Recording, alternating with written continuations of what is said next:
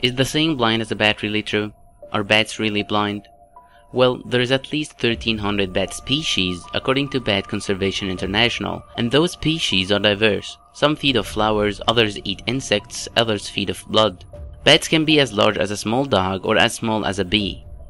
The largest bats, megabats, are the flying foxes, with wingspans of up to 2 meters and a body weight of up to 1.5 kilograms. And the smallest bats, microbats, are the bumblebee bats, weighing only 2 grams, the world's smallest mammal.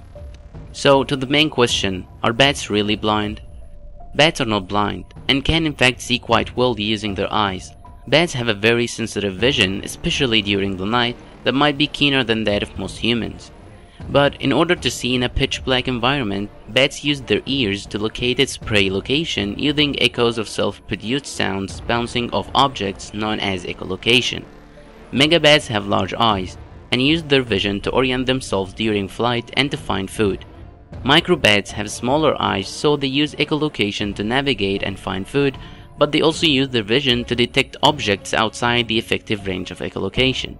So it sounds like it's not a bad thing to be called blind as a bat.